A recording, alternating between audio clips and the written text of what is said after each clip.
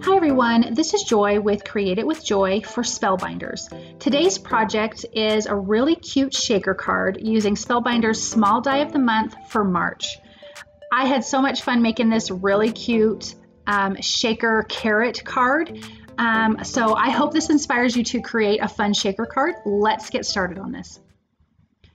So here is the Small Die of the Month. You get the pieces for the carrot. You get a cute sentiment that says, "What's up?" Two little bunnies, like the bunny parts for the ears and the tail, and you get some flowers and some green leaves. I opted to just use the big carrot for this card today, but obviously you could add the cute little bunnies, definitely add some flowers to this. I did use the sentiment because I thought it was really cute that it says, "What's up?" So here is the cute carrot. It will cut out a frame and it'll cut out a back piece. And then you will cut out using the leaves from the carrot multiple times. So here's what I've already done. I've already done the die cutting. I did that off camera to save time. So I used some orange and green cardstock from Cardstock Warehouse using the Autumn collection. And then that patterned paper is actually from Spellbinders Card Kit of the Month for March. And it has cute carrots in the background. I thought that would be darling for this card. Then I cut out 3 pieces of fun foam using that same carrot die cut. I just cut out the frame. Well, it cuts out the whole thing. I'm only using the frame is what I meant.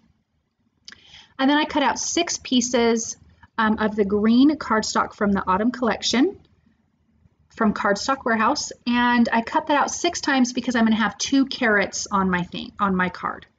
Then I cut out the "What's Up" from the mirrored cardstock, gold mirrored cardstock from the card kit for March from Spellbinders.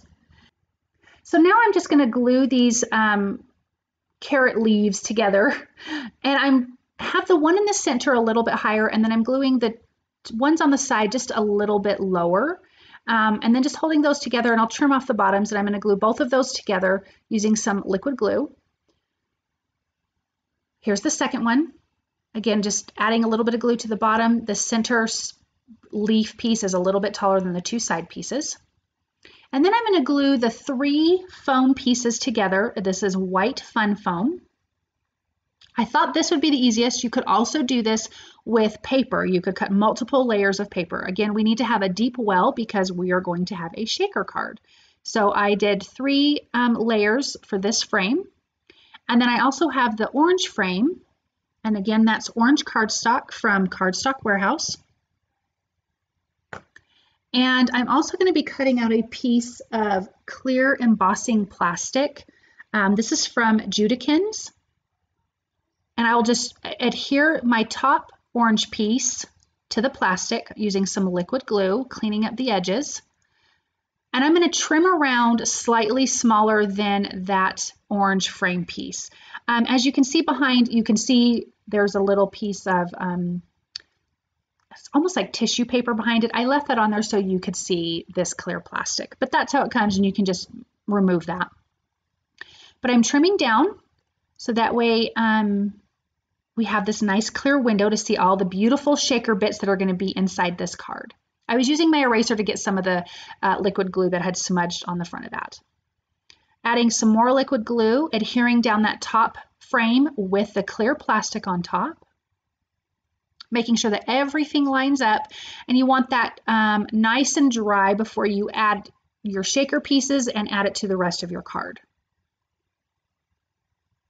Making sure everything is nice and tucked in and lined up. So now I'm going to adhere this card piece to an A2 sized card base.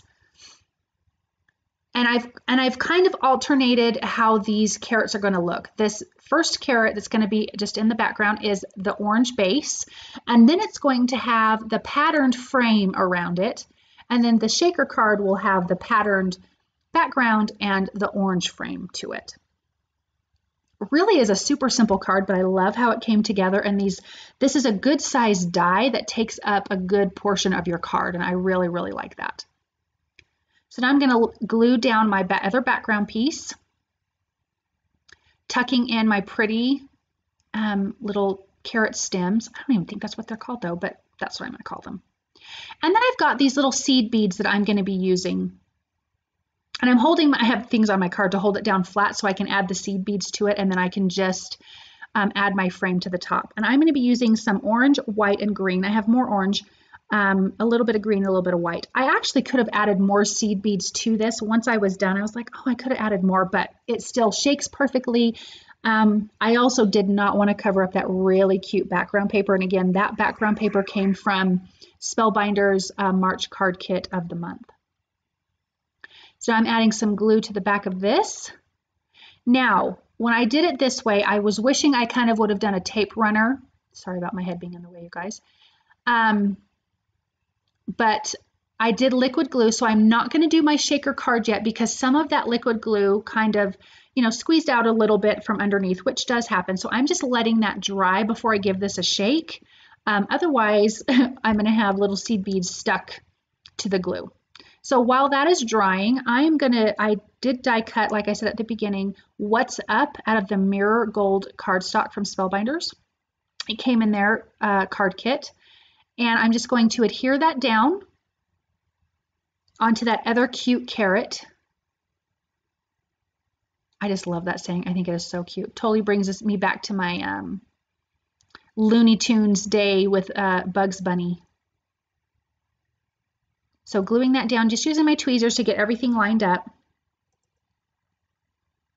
Has the cute little question mark.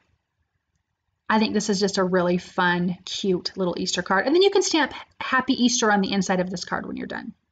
I am using some Nuvo crystal drops in Ripened Pumpkin and Sugared Almond, and just putting a few big dots in and around this card. I do like all the white that's on this card, and it doesn't take away from the cute carrots and this fun shaker part of the card. That's all done, you guys. Look at that. Look how that shakes and moves, and those carrots so much fun, and that pattern paper is darling. Well, you guys, thank you so much again for stopping by. If you like what you've seen, please thumbs up, subscribe, comment. I hope this makes you want to go out and get this small die of the month. I just want to say thank you to Spellbinders for being able to do this project for you. If there is some affiliate links below, you guys, it costs you nothing, but it does continue to help me. So thank you for using them, and I'll be back soon. Bye.